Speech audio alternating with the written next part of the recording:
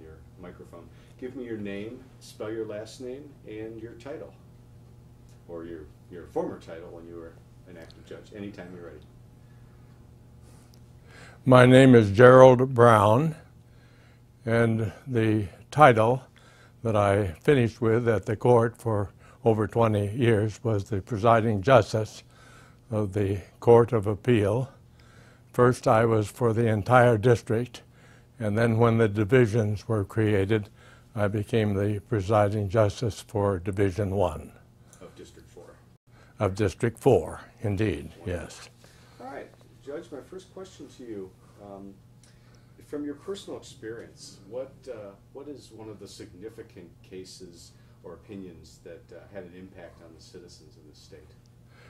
Well, as I read it, it was on the judicial system, and I changed my case that I had in mind that was very helpful for all of the people of California, which I will mention later on. Certainly. But now I want to mention something that I figure was of significance to the judicial system. As time went on in my over 20 years on the Court of Appeal, I became more and more interested in writs.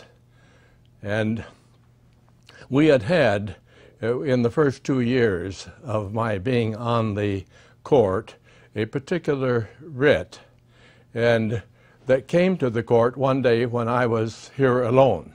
I was the low man on the totem pole, and the normal thing when a writ came, it went to the presiding justice first, and then the next person in line, and I was last. But this one came to me because I was the only one here, and I had made a recommendation that it be that we take it under advisement and do something about it. And I wrote down 4 reasons why we ought to, and then it awaited for the other 2 judges to return, and the presiding justice came to me and said that we too, Judge Coughlin and I, think that the writ should be denied, and would you like to change your thought? And I said very gently to him that, well, leave it as it is, and we'll see what happens. And the Supreme Court took it over, and in due time granted the writ. It involved a hospital, and it wanted to sell bonds, and dates had been set.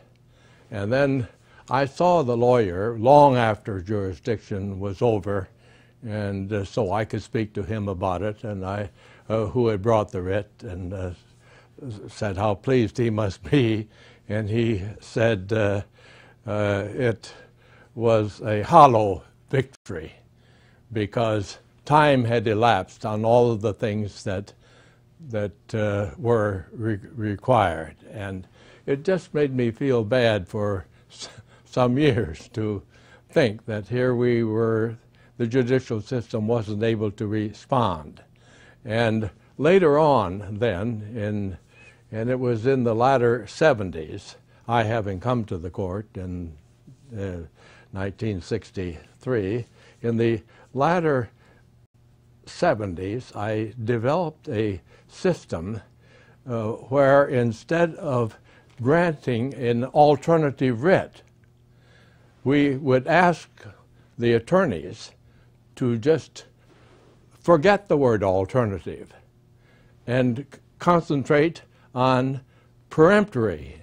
Ask for a peremptory writ and give all of the necessary notices so people could appear.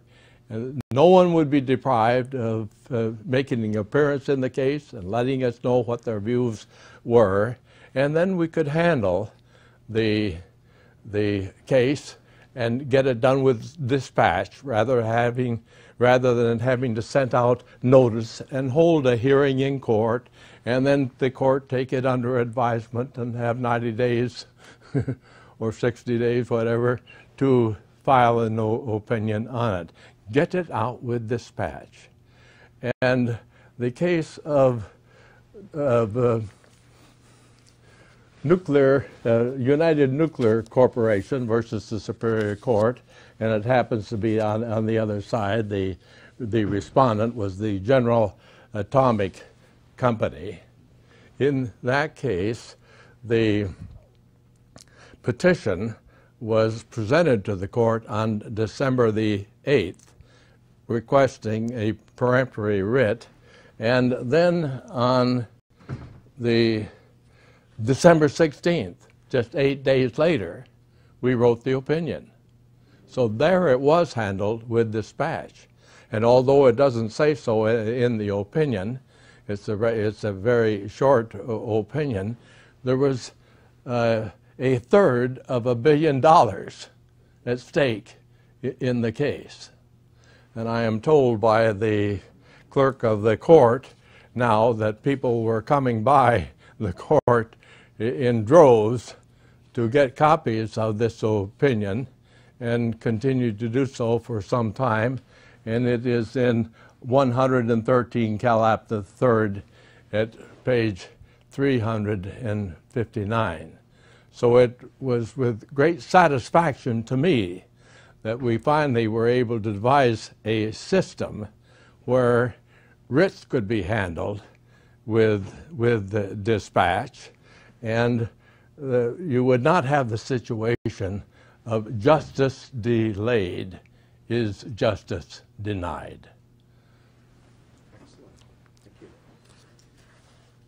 In your view, what is the benefit of the courts of appeal to the people of California? Without the courts of appeal in the state of California, the judicial system would be a disaster. In 1965, when I had become the presiding justice, I had lunch with Louis Burke, who had been a presiding justice on the Court of Appeal in one of the divisions in Los Angeles, and he was now on the Supreme Court. And we were in Sacramento having lunch together with Gordon Files. And he said the Supreme Court takes over about 4% of the cases on appeal. The balance of them, 96%, are handled by the courts of appeal. And the Supreme Court has 7 people on it. They have been able to expand their work, and at that time, each of the justices on the court had 4 research attorneys. The presiding justice had more because he or she had, and at that time it was he, in 1965, that would have been Traynor, had central staff and more people to assist in getting the work out. And no additional court members have been made to the Supreme Court, nor have they on the United States Supreme Court been more than the 9. But there have been additional people put on the courts of appeal. I think maybe today there's something 120 to 130 judges on the courts of appeal. And I remember in the latter 70s there were 79. And I remember it for one particular reason. One time meeting with the Chief Justice Rose Elizabeth Byrd, the presiding justices of the courts, and possibly others as the associate justices as well. I remember it was a fairly large meeting, and she said the legislature, which has had to be very stingy in contributions to all the parts of government, had allowed for 8 and more research attorneys for the courts of appeal. And back in about 1959, the courts of appeal got their first research attorneys for each judge. Up until that time, the judges had to do all of the work themselves. And here was a chance to get 8 more to be distributed amongst 79 judges on the Courts of Appeal. And she said all of those who are interested in having some of these judges write me a letter and say so. I knew at that particular time her mind had been made up, and she had decided to give 4 of them to a division in the 1st District in San Francisco and 4 to the 2nd Division. And that continued for 2 years. They had the 4. We had 5 judges in this division who were sitting on our court. And one time in I think it was in July, it was either 79 or 80, the Chief Justice called and she said, I am sending you 5 of the 8 research attorneys, starting in, and you can start in September. And so as soon as I hung up from that particular call, I went in right away to see Judge Cologne and then see the other judges on the court to tell them about this big news, this good news. And so we worked it out there and figured we could maybe do 15 more cases a month there with having the assistance of these 5 people. And they might even do better than that. And then the following March, we got a call from Bert Oliver, who was the financial man under Ralph Gampel, the administrative director of the courts of the courts in San Francisco. And he said, would you and Judge Cologne come to the legislature and make a presentation here? We want to get some more judges and see if you can get 15 more. And so we went up there, and it was before a Senate committee. And the very distinguished senator of long standing from Torrance was in charge. And we made our presentation. And we had done the 15 a month. We didn't need a note before us to follow. Both Judge Cologne and I were fully familiar with all of the facts, and we told them, and it was very good to have one of our judges there, a former senator there in the legislature. Everyone just were delighted to see him, and when we got through with that meeting, we got the 15. And we felt very happy about that, and I don't. This is something you can delete, but I will say it. The senators, very fine, long established staff of one person named Florence, said to me as we walked out together after leave, all of us walked out, and we all went out the same door. And she said to me, and she was speaking for both Judge Cologne and me, she said that was the finest presentation I have ever heard made to a committee here in the legislature. And so we were happy with the result. And we continued on. We were given the 5 judges for the following year. And then suddenly comes March, and we hear from Bert Oliver, will you and Judge Cologne come up to the legislature and make a presentation here again?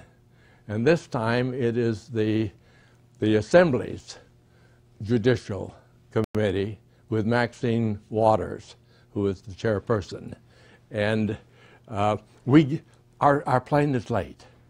when we get there to the legislature, as we walk in the door of the room, our matter was called. We didn't get to either sit down or to hardly have a word with Ralph Gampel or Bert Oliver. And they said, see if you can get it up to, from the 22, the 8 plus 15, see if you can get up to about 40. And I said, we're going for the whole ball of wax. And we went on up, and the two of us made our presentations, and there were 79 judges on the courts of appeal. And they increased the number as we stood there to 79. Probably the greatest satisfaction that I ever felt while a judge on the Court of Appeal, to think that we had been able to get the whole thing. And we had the statistics there, because all of our judges were hard workers and getting the work out, and supervision over the second research attorney, and it all fitted in well. So there's the history of that. Why did you personally choose a career in public service and the law? What was your reason? I probably had a very unique situation. I never applied to be a judge, and when I became a judge, I never applied to be the presiding justice. But I was a friend of the governor, and I remember Judge Griffin used to say, he was, when I first came, the presiding justice of the Court of Appeal. He said, a judge is a person who knows the governor. And Governor Pat Brown I had had a conversation with him in November 1962, and he said, at the end, he says, I invite you to come to my inauguration.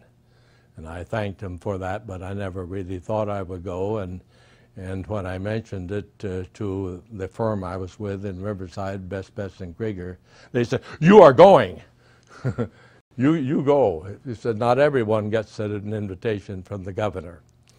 But later on in the month of December, I got a call from someone who was close to the governor, and he said, Judge Shepard has been forced to retire. He has made the decision to retire because of health, and he is retiring.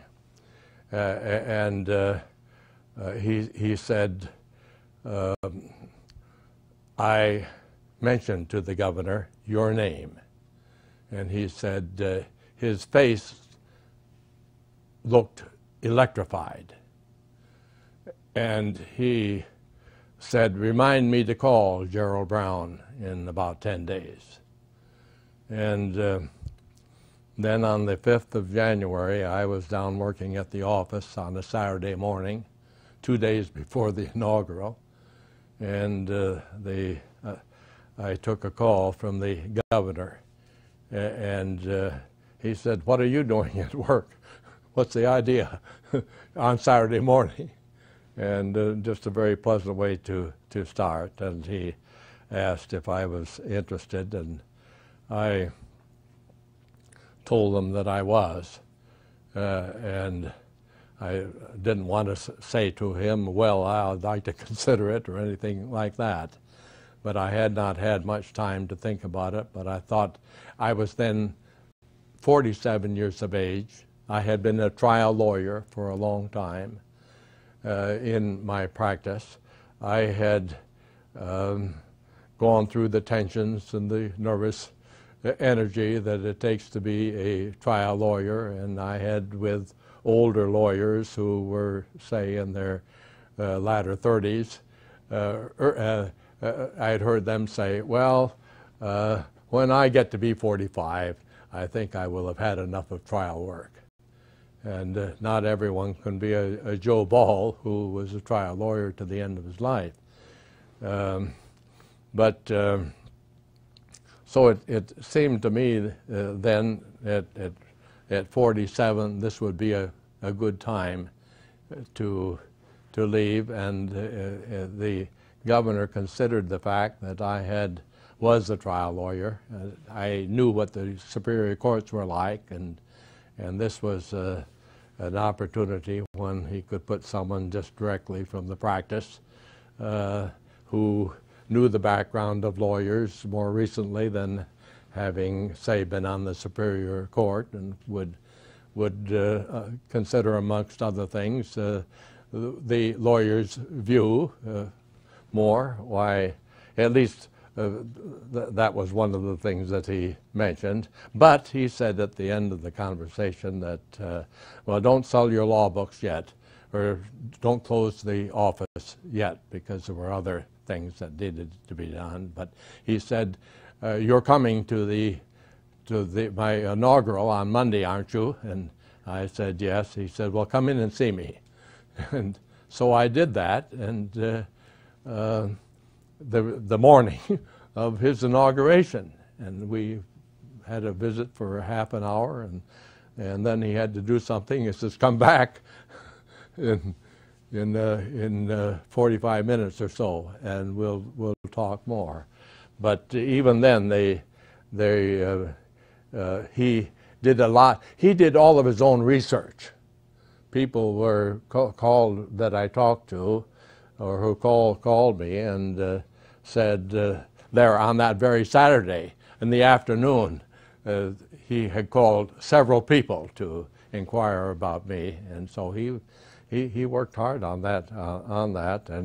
But imagine that was on the 5th of January, and when you think of the long time that it takes now before the ball has started to roll and the appointment is made, he called and made the appointment on January the 21st. So that was just 16 days, I think, something like that, 2 days more than 2 weeks. And that was enough for me, by the way.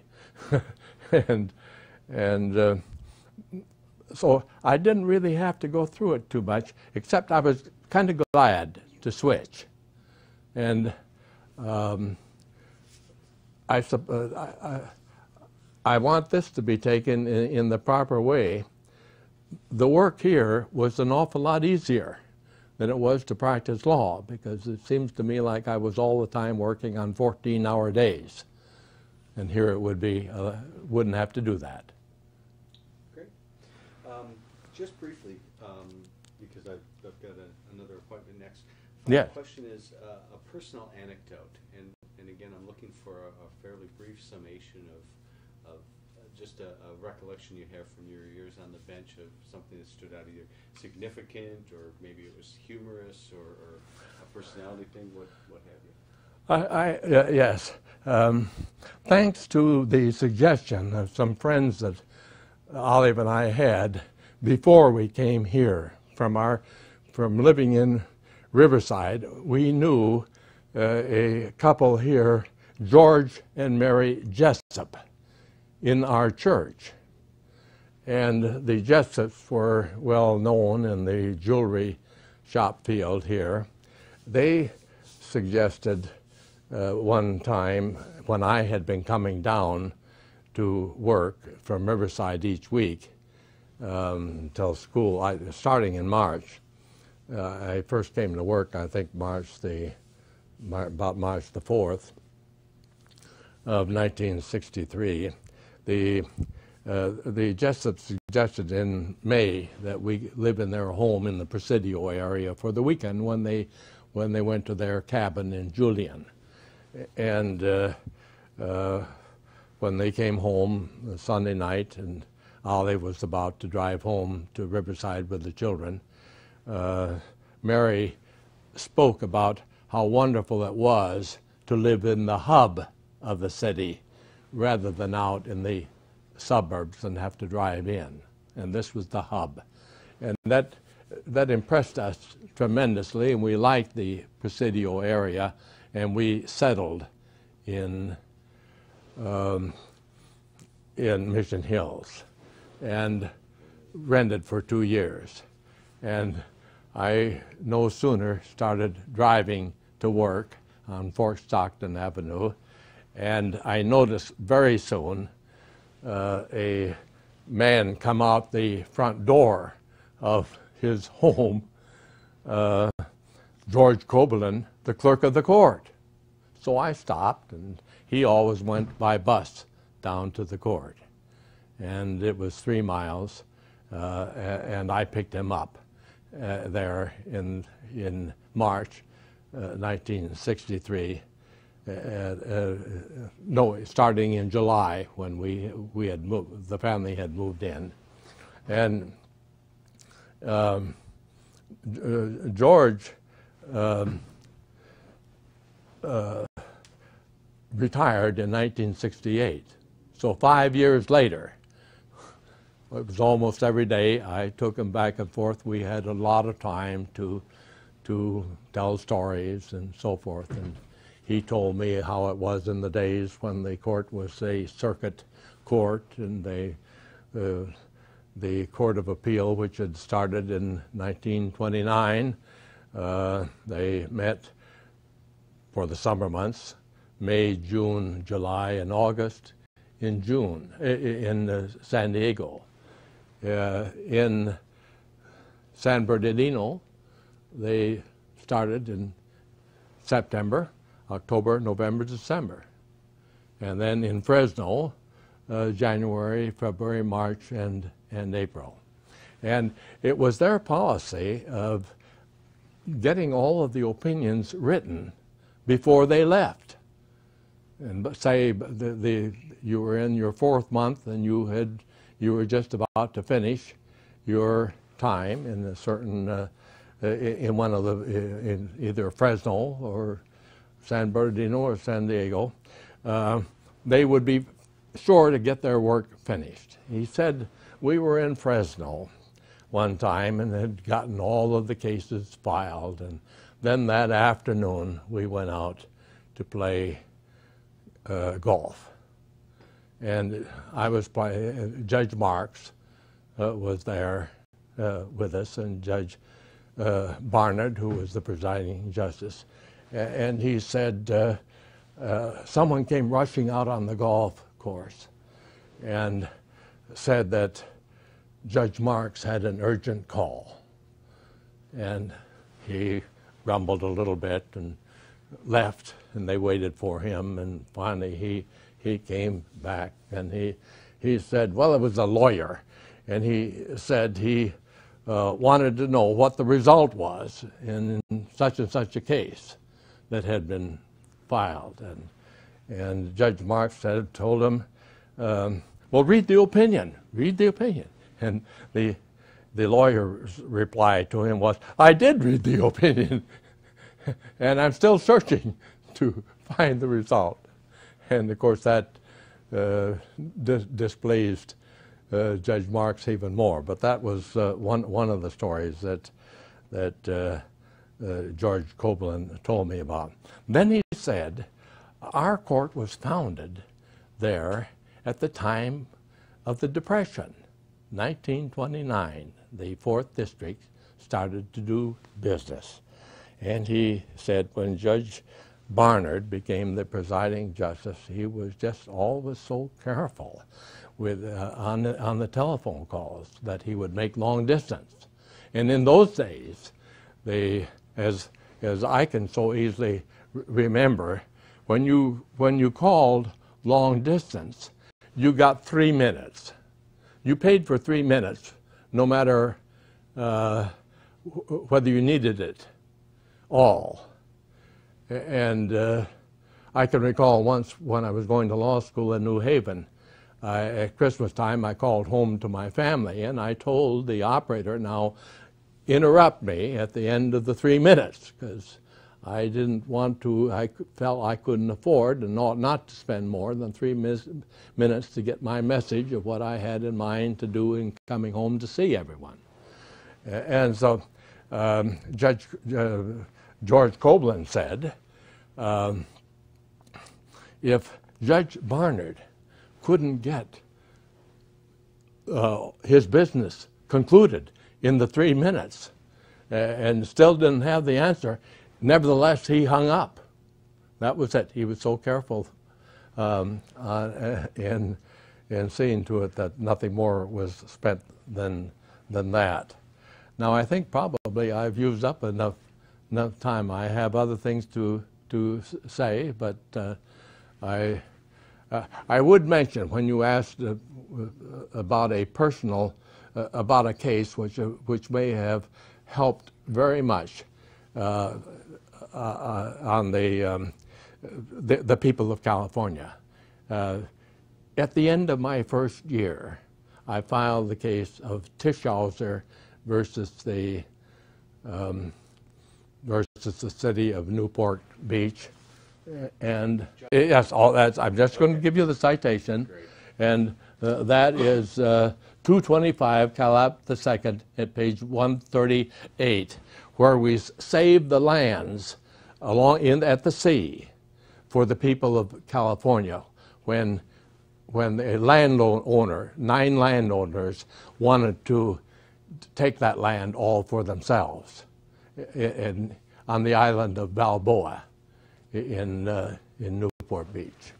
And I believe that case was of great assistance, so that all along the state, at the sea, there are places that are remained open so that the public can have access.